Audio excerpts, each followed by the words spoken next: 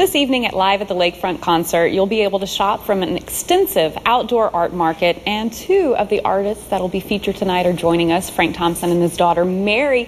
Frank, I've been familiar with your work for a long time. I had no idea that your daughter worked in glass as well. Thanks for coming by today. Yeah, absolutely. Mary does really amazing, it's fused glass, so we had been doing things in the kiln for a while, and so whenever she was living at home, she learned how, and so now she's continuing this process. Well, she certainly learned from the master. You brought a couple of your pieces by.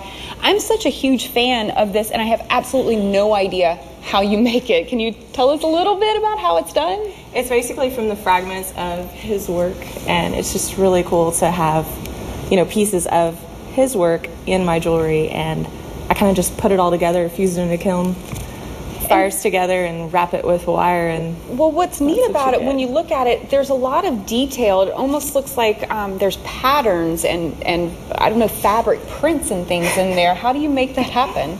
It's sort of like pottery. When you put it in the kiln, it looks completely different. And whenever you take it out, it's just something completely new, and it's fun to see. Kind of, you never know what you're going to get. What do these look like when you're putting it into the kiln? They're very sharp edges. Just basically like a piece of glass.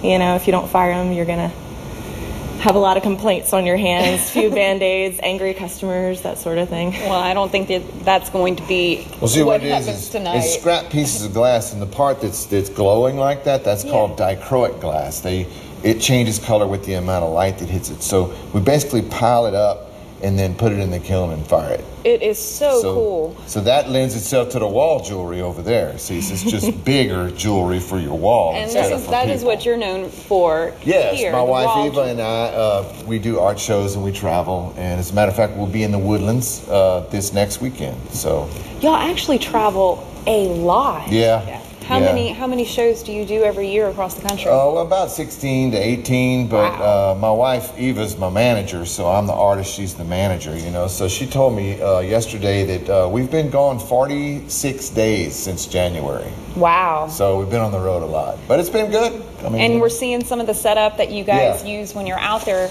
on the road showing off the wall jewelry. Is this the first year that you've participated in Live at the Lakefront as an artist, Mary? It is. My last show was about 3-4 years ago, and then before that it was just making jewelry for them. So it's kind of fun to make a comeback and just play.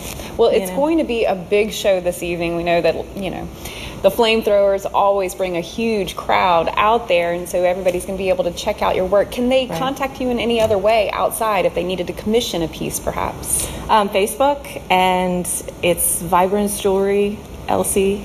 It's off of my Facebook page, and I'm on Etsy as well. So okay, can purchase right off the web on Etsy. We're seeing some of your setup from Live at the Lakefront with all of the jewelry pieces. And Frank, you've got a website as well. Yes, I do. FrankThompson.com. If I forget that, I'm in big trouble.